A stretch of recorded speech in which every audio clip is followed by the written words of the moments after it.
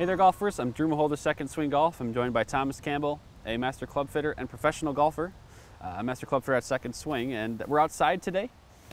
We have a little bit of an instructional video for you. It's how to hit a fade.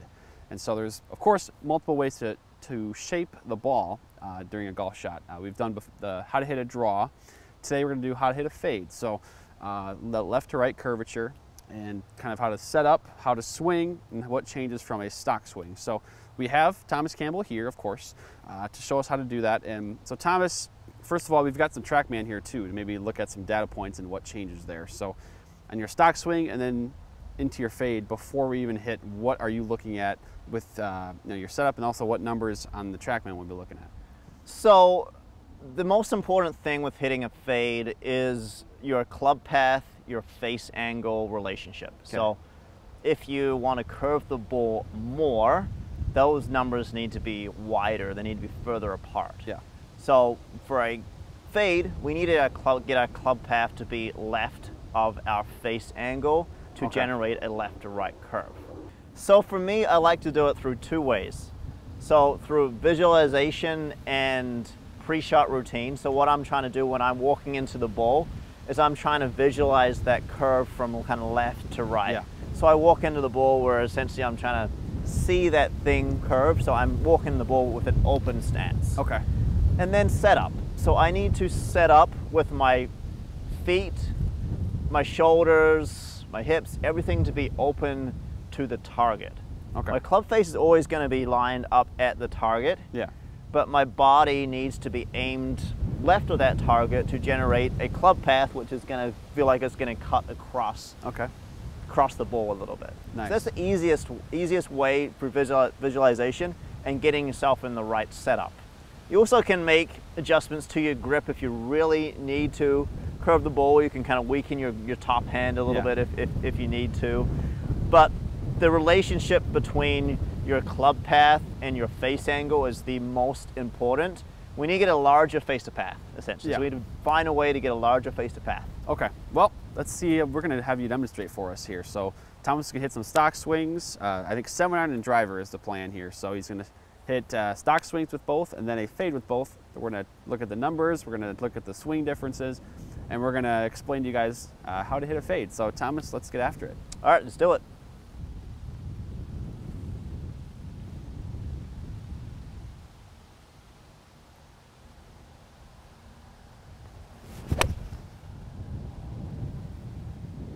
That one's pretty straight. Yeah. Yep, so that was maybe a slight draw there, Thomas, maybe, but well, we're trying to hit it straight, right? That was 0.2 feet of curve. So there's your stock swing. Okay. So now, to hit a fade, first of all, a fade would be useful for maybe a hole that has a dogleg to the right, maybe the pin is kind of on the right side of the green, you kind of want to shape it in there, protected by maybe bunkers. So there are lots of situations where a fade can be useful. For you, when you hit a fade, how are you setting up? What are you trying to do maybe with your feet, shoulders, swing plane? How does that change? So the first thing I'm trying to do with regards to even like starting with pre-shot routine is when I'm starting to walk myself in to hit a golf shot, I'm kind of walking myself in to try and imagine that I am trying to hit a fade. So notice how I kind of cut across. Yeah. Going from kind of right to left, and then I kind of come in here feeling like my body is open, my feet is open, and then I get myself kind of aligned. I'm visualizing trying to get that thing to curve from kind of left to right as I'm approaching the golf ball. Yeah. So once I then set up, you'll notice, first thing you'll notice is my feet are going to be aimed a little bit left of the target. My shoulders are also going to aim a little bit left of the target there as well. That is going to get me to change my club path line a little bit, so it'll be a little bit more out to in club path. So hopefully on Trackman numbers, we'll take a look at my club path. I believe it was 2.6 degrees in to out for the stock swing. That number will probably be a smaller number, or maybe be like a negative number when I try and hit a fade. Okay. So I'm trying to get myself to kind of cut across the ball a little bit and swing a little bit more out to in. Trying to produce that side spin to the right, essentially. Exactly. Yeah. So to get an idea, I'm trying to get myself to be lined up a little bit more kind of left of the target, a little bit to the left here, and I'm trying to get myself to kind of swing across that line right there. Yeah, and then of course the club face, you don't want to manipulate that, at least at address, because you're trying to keep the face still pointed at your target while you're changing the alignment of your feet, your shoulders, etc. So it's set up, yes, the club face is still lined at the target. I just have my body open a little bit to the left here, and then I'm trying to swing kind of down that club path line there to the left. I'm not really trying to hold the grip off or anything like that. I'm still going to be turning through. If I really needed to hit an exaggerated fade, the grip, what I can definitely do is I can definitely go from my normal grip and maybe kind of adjust it around a little bit more and grip it a little more in the palm of my hand as opposed more in the fingers. That will make it harder for me then to get that club face to turn over as much. But just to try his stock fade, what I gotta do is change my alignment and then swing down that across the line, swing essentially. Okay. Yeah, let's see what you can do here. Okay. Fade's usually a kind of a tough one for me. I normally play a little right to left swing with my 7-iron, so this will be a good one for me to do. Okay. So I'm setting up open as I'm addressing the ball. Face is aimed at the target. Feet are open, shoulders are open, hips open, and then all I'm trying to do is just swing down that path.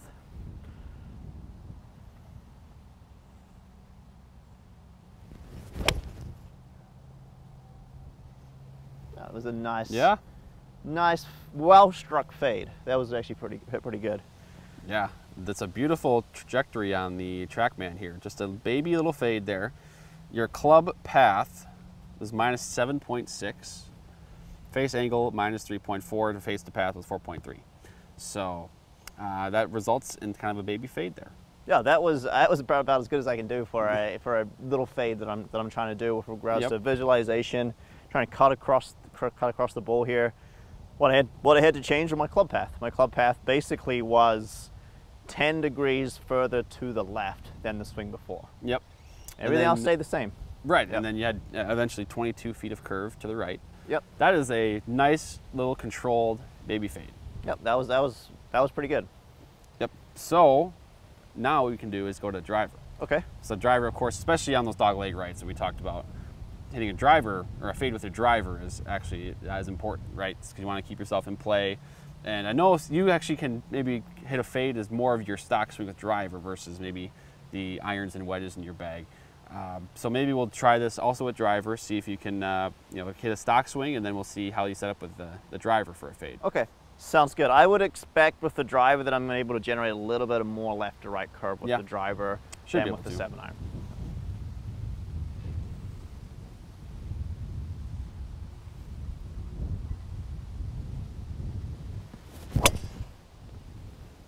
There we go. That is dead straight, Thomas. That was pretty straight. That's a pretty good ball. You also ripped at that one. 114 club speed there. I like it. Ball speed 172. That's some pretty good numbers there, Thomas. Okay, so feet of curve, 2.5 to the left. Okay. So that's a pretty dead straight ball. Yep. So looking at these sort of swing numbers, club pass was -3, face angle minus 1.4, to face to pass was 1.8. Yep. So with driver, with it being longer, what happens with my club path, that it goes a little bit more kind of out to in. It is harder for you to swing a little more in to out with a driver when it's longer. Yeah. When a club's shorter, it's easier for you to swing a little more in to out. Yeah. Yep. So that's why my club path already is negative. Yeah. But I would expect this fade shot that it will probably get even more so. More exaggerated and a negative number there, right? So out to in. For the fade, we talked about, or I guess you talked about, your setup, you open your stance a little bit, shoulders a little bit open. Do you do anything differently from, I guess, driver and 7-iron with hitting a fade, or is it mostly the same just with a longer golf club? It's very, very similar. It's just a little longer club. I'd expect maybe the ball to fade a little bit more than with the shorter club. Okay. Yep. Yeah, let's see what we can do here. Okay. So same thing, I'm visualizing myself to hit that thing to start left and go to the right. Yeah. So as I'm walking in here, I'm kind of walking in here with the idea that I'm trying to be kind of open to the target. Okay. So walk in, open myself up a little bit here. Get the face aimed at the target. And then my feet and my shoulders are going to be a little bit to the left. And then I'm just trying to swing down that line Yep. with regards to my path.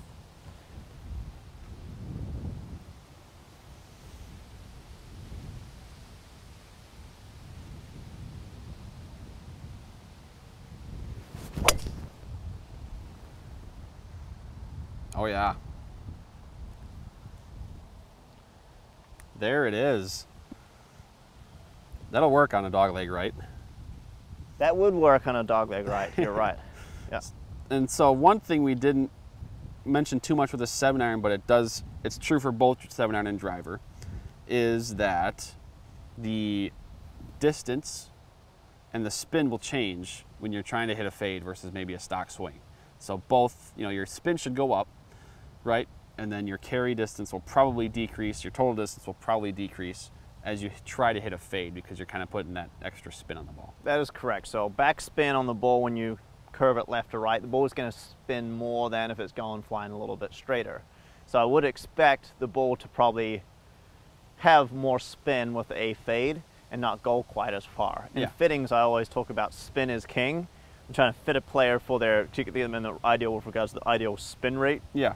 I'm going to guess it's a little higher with the driver and with the 7-iron. Is that correct? Yes, yes. So it's actually especially noticeable with the 7-iron. Yep. The spin was up about 11 to 1200 RPM, Okay. and then it jumped up about a little over 100, almost 200 RPM with the driver. Yep. So, and I mean, that's still a really good number. I mean, you still hit the fade 300 yards with your driver, and we did see again that spin went up. And we can talk. I want to ask or look at your club path. We talked about, right? The driver was -3, and then you said it'd be a lot more exaggerated, probably more, I guess, lower number technically with a negative 14.7, minus Okay. 14.7. And so you're really trying to exaggerate that fade, of course, and it really worked. So both of my swings, when I try to hit a fade, had about 10 degrees more left to right or kind of out to in path. Yep. So on Trackman, you're going to see that number be more negative.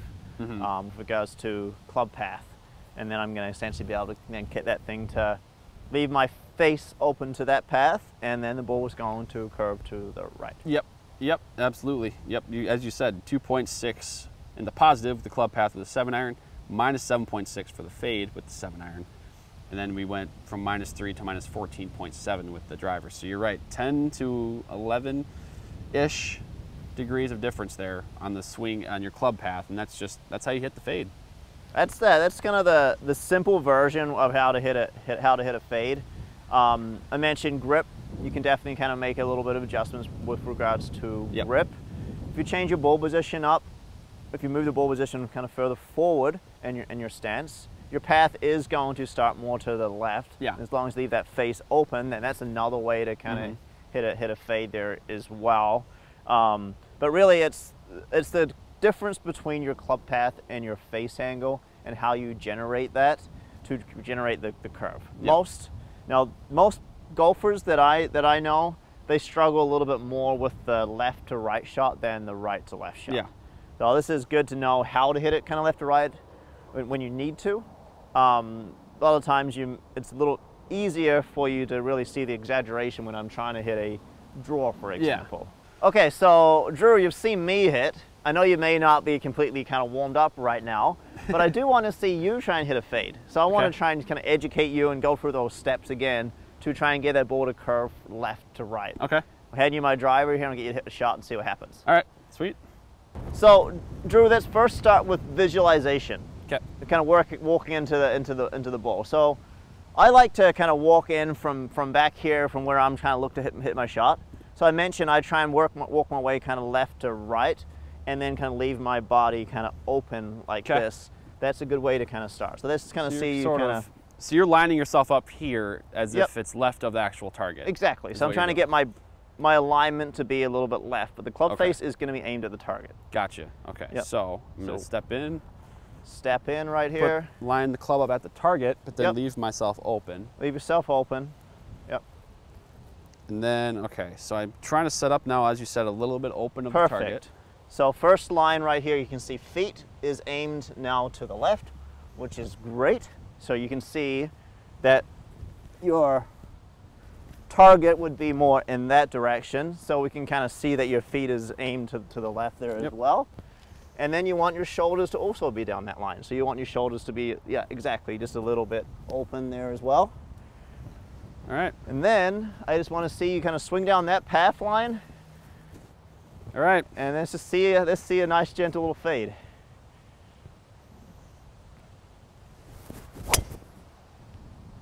That was really, that's curving right back to the target. Very nice.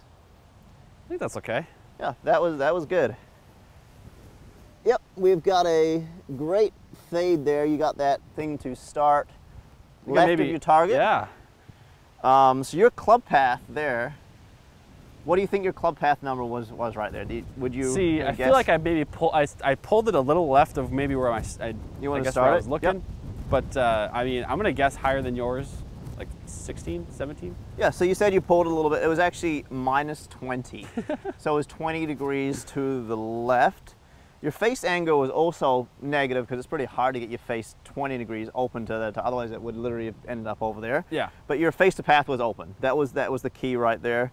So that one you got 98 feet of curve to the right. So that's pretty good. That was excellent there. That is moving the ball. Yep. That thing carried 280 going 295 with a bit of a fade. Yours is a good example right there. We'll see what happens with regards to spin when the bull curves a little bit more to the right. So the spin rate on that one was 3,600 RPMs. Okay.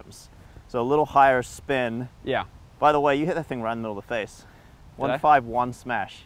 Okay. I might have to get this driver checked out. Well, yeah, that was good. That's good. I need a shot that I can control and hit repeatably.